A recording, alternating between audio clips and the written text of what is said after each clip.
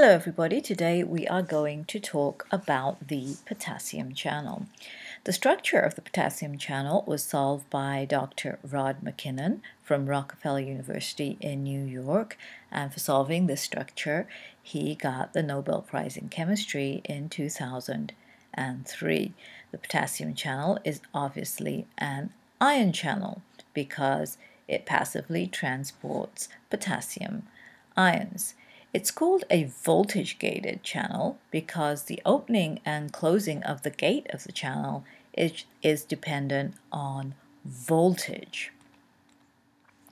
So this is the structure of a potassium channel. It contains 4 subunits, 1, 2, 3, 4. So if you're looking down into the channel, the potassium ion would flow through here, and these are the 4 subunits. If you're looking from the side, from the plane of the membrane, then here are the 4 subunits. It's sort of cone-shaped, and the larger opening faces towards the inside of the cell. And this is a single subunit, and you can see the alpha helices in this single subunit.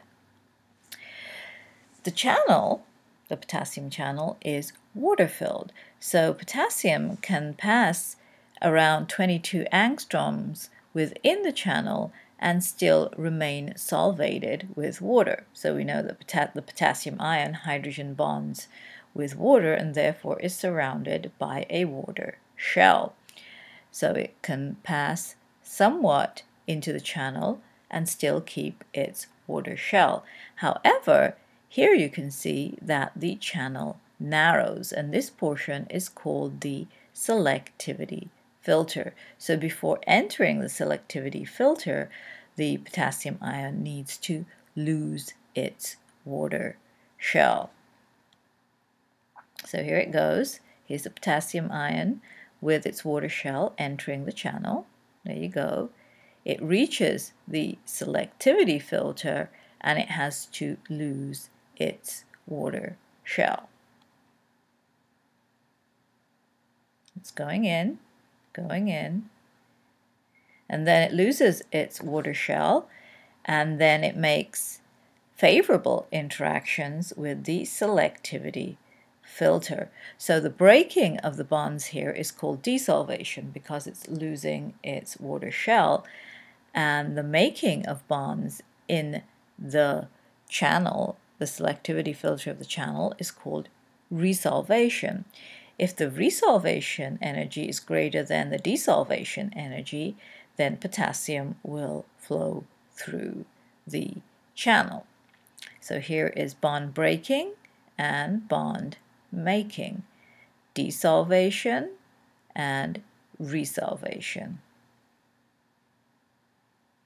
And it goes through to the other side, and it once again forms its water shell around itself.